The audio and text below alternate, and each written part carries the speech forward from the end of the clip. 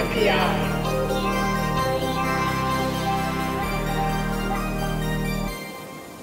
This week's NPI, long time coming. We've been waiting to do this one. It's from Digilent, and I just also want to mention special thanks Digi-Key.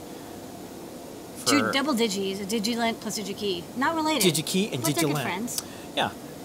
What is this week's NPI, Lady Ada? Okay, so this week's NPI, we actually, a year ago, we did the Digilent Digital Discovery Kit, and we've also stocked the Analog Discovery Kit, which is a little like USB, oscilloscope, logic analyzer type thing.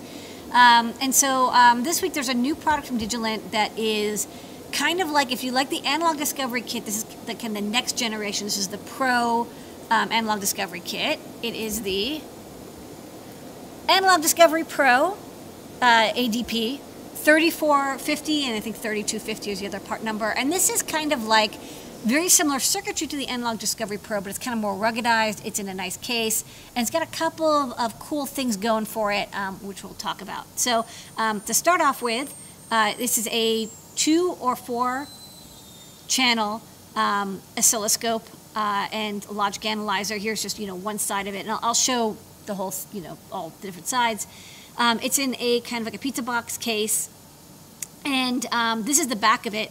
And you can see some interesting stuff. There's 4 USB ports, there's Ethernet, there's the device USB, there's power 19 volts, there's 2 trigger inputs, there's a power port, and then actually, I just realized that photo doesn't have the front. So let's go quickly to the overhead, and I will show off the front of it because I think it's worth showing early. So this is me taking it apart. So there's a logic analyzer and waveform generator here. You can sort of see there's 2 by 16 pins. And then this is the 4 channels. This is 4 analog inputs. And what's really neat about the oscilloscope inputs is that we actually have BNC jacks, so you could put probes on it. And then this is the wave gen out. This is a dual DAC output, 14-bit, 125 megasamples per second. Okay, so let's go back to this. Okay, so next one. So I can't see the text, but maybe you can, because there's a lot of specs and I wanted to get them all in here. But basically, you've got 2 or 4 channels, 55 megahertz bandwidth. There's oversampling that you can get about 400 megasamples per second, if not oversampling. For non-repetitive, you have 100 megasamples per second, plus or minus 25 volts, 50 volt protected input, 128 megasample record mode. You got analog outputs, digital inputs, advanced triggering. So it's kind of all this stuff. It's like a little bit of like a bento box. You get a little bit of everything here in the Analog Discovery. So even though it's called the Analog Discovery, it does do digital stuff as well. So this is a USB connected device.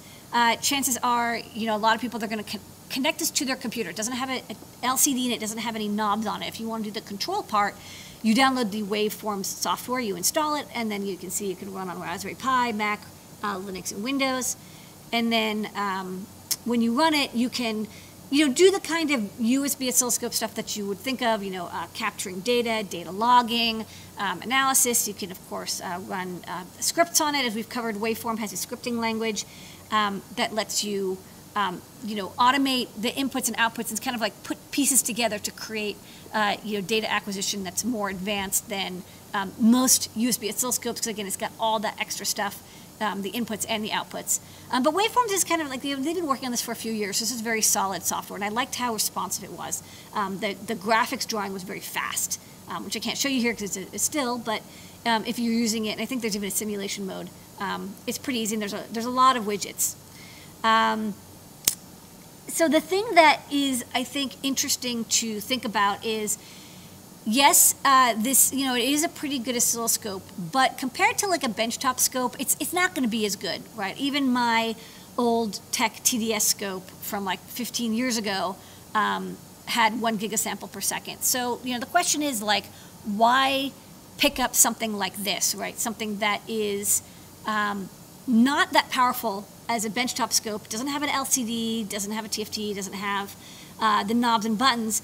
And I think, as I was using this, I kind of realized that there's 2 reasons to use an oscilloscope, right? There's the debugging, where you're analyzing a circuit and you're trying to figure out, like, why is my I2C not working? Why is my crystal not the right frequency? Whatever, you're trying to do analysis of a circuit. Why is my power supply, jittering?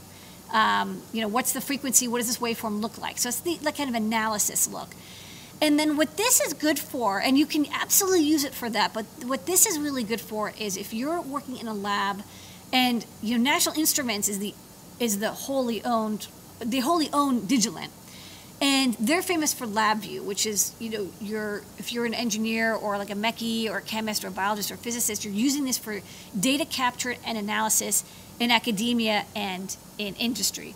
And so what I actually think the Analog Discovery Pro and the Analog Discovery and Digital Discovery are really good for is, I remember when I was at MIT and I had even like people who were EEs, they were like, I really just want to quickly get data in. I have to do very fast data capture for my physics experiment.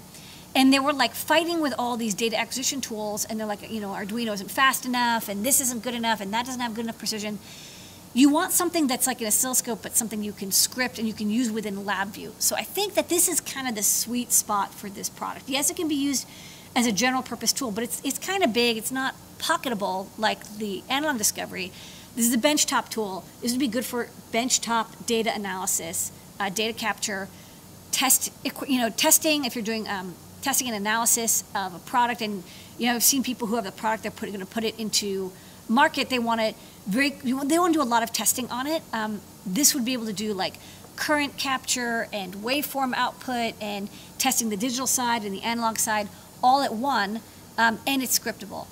Again, with LabVIEW, it's going to have first-class support, and if you're used to LabVIEW, this is a great partner hardware for it.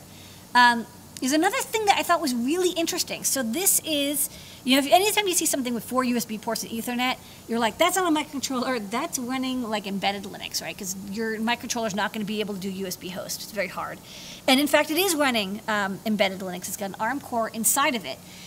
And so what's interesting about this is that you can get into it and log into it as a Linux computer, and they're like really into that. Like they're like, please log in, and then you can run software on it natively, and so you don't have to worry about the bandwidth issues of trying to stream like very fast data over USB and Ethernet. Yes, USB and Ethernet can do very fast data, but not as fast as like native on-device data capture and saving. And so you can plug in a USB data stick and do like massive data capture where you just have less layers in between, so you have a higher throughput and lower latency. So I thought that was kind of neat. Has anyone run Doom on it yet? I'm sure they will. Okay. Okay, so there's 4 options available. There's the 3250, which is again the 2-channel, the 3450, which is the 4-channel, and then you've got a version with and without USB probes. So BNC scope probes and all the add-on cables. If you've got your collection of scope probes, which I do, you can go for the cheaper version. If not, get the version with the probes, and you're going to, of course, pay for more channels. It's almost twice as much because that's where the cost is this expensive. Let me see. It's the AD948 analog digital converter. That's what the cost is, and also the extra memory and the processing of the FPGA. So. Pick whichever option. I think we highlighted, this is one which has all the scope probes and the BNCs, and you can see the inputs and outputs. It costs a little bit more, but you're ready to rock. And they've got them all in stock, which is a great reason to have NPI. I love it when things are in stock. That's right. That's the part number, that's a short URL, and you wanted to play this video. Yeah, it's a 2-minute long video, but it kind of covers everything, even talks a little bit about Linux mode. Okay, let's show it. Take it away.